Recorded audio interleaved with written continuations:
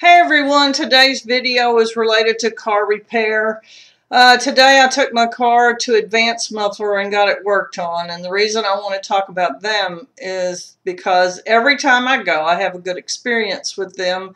The engine light was on and the car was idling rough. Now that engine light has been on for, I don't know, years on and off, and I took it through inspection, and if that engine light is on, you don't get to go through inspection, so thankfully it was off.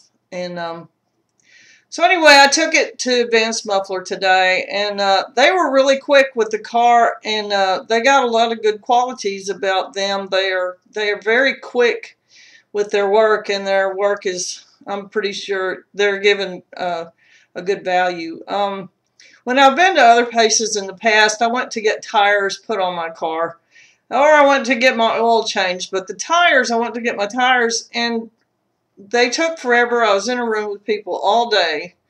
All of us were there all day. Probably there's 50 people. They were all there, and I never saw anybody go near my car. Every time I went to the window, or finally I sat where I could see through the window, and nobody ever went near the car, so I don't know how it got worked on. But I could see the people at Advanced Muffler. They were actually working on my car. They were test driving it. And I was only there for 3-4 hours. And that's good because I have to go to work at 3 o'clock.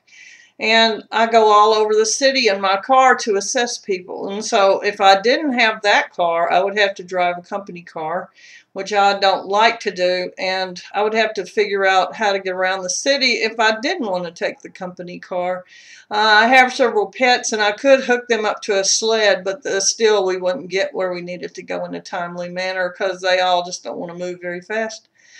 So I was glad I could go, and I was glad I could afford it because, like I said, the thought of not having that car right now is not a good one. So now I have my car back, and it works, and that light is off.